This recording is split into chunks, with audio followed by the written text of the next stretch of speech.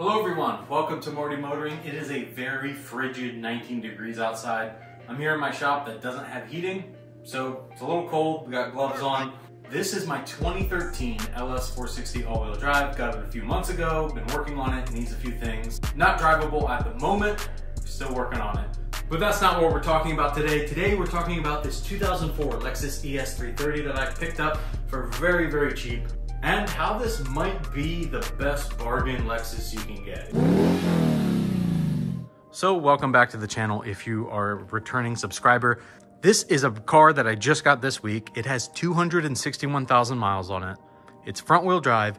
It has a 3.3 liter V6 with a timing belt. It's a little bit more maintenance, kind of like my 2005 Sequoia.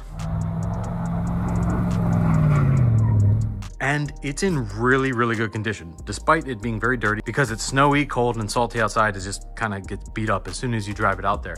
But all that aside, this car is very clean for the mileage as it was maintained at a Lexus dealership. It was very well taken care of. So let me tell you the reason why I got this. So if you've been following the channel for a while, you'll know that we had a Mazda CX-9, as well as a Lexus ISF that I sold and I kind of replaced with the LS 460, and my 2005 Toyota Sequoia, which we still have and drive. Well, my fiance has been driving the Sequoia and it's been fine, especially for winter. It's been great. The problem is that it gets 13 miles per gallon and her commute is maybe 30 miles, about 40 minutes. And it's just not super practical to drive all the time. And I kind of want it back because I want to do some stuff with it. So with the CX-9 sold and the Sequoia being used as the daily, I was left with this LS 460, which had some issues, so I've been fixing. So I had to pick up a car in the meantime. I picked up the Pontiac Vibe GT, and that has been great. That was the Toyota engine. We did a little maintenance on that, did a video on it, and I drove that for a while, a couple months. Thought this was finished.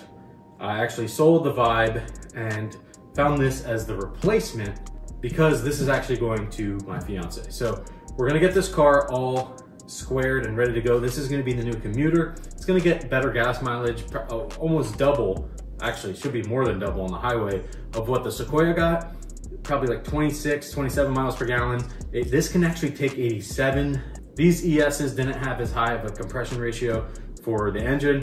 You can run 87 in these. It's the same engine as a lot of the Camrys and Avalons in the early 2000s. So this being a 2004, it's got 261,000 miles. It will need a timing belt soon, so I'm gonna do that.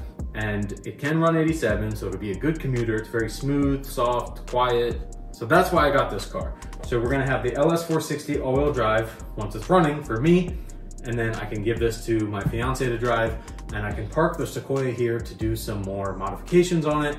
I have a light bar, I have a bunch of other stuff I need and want to do to it, so that it'll be ready for the upcoming spring and some off-road adventures this winter as well. So it's just cold, so I've been moving slowly. We'll have this done soon, but the ES is a great car. I can drive this around right now and there's just nothing really to worry about. So let's take a look at this kind of the exterior. We got this interesting paint color. I'm not sure what it's called, but being that this is for my fiance, she likes this color, so we will rock that. We don't need to change that. One of the headlights is a little foggy, so might have to try cleaning that up. We have some paint chipping here as well. Not a big deal for a commuter car, especially when I tell you the price I paid for this. So overall, pretty clean body. There's no crazy dents, no crazy scratches. It is dirty right now, so just ignore that. Interior, very good. We got my coat there. It's kind of blocking that, but these are all clean. These are all very good leather seats, very comfortable. Nothing crazy going on in here. It's a very simple car for the era, 2004 Lexus ES. This was the base model, so, just more upscale Avalon or Camry in a way, even though those had a lot of the same features. Yeah, this is just a very basic, nice Lexus.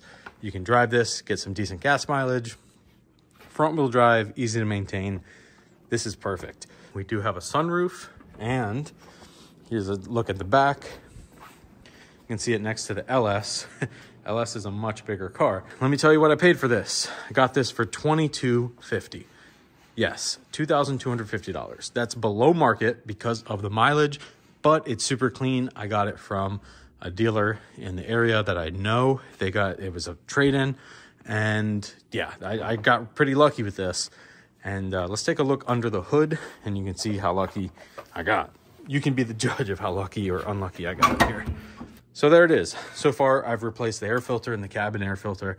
Nothing crazy. I haven't done anything else yet. The oil looks clean. Transmission fluid looks proper. It's a little dusty and dirty in here, but that's okay. Timing belt will need done. I think that says 186, and we're sitting at 261, so it will need done relatively soon. I'm going to pop this timing cover off and just check the condition of the belt to see how soon we need to do that. But my plan is to get this all good, squared away, and maintained so that it's many miles of problem-free commuting. And then I will have that, and we'll have the Sequoia as the third vehicle for winter, off-road, all that good stuff.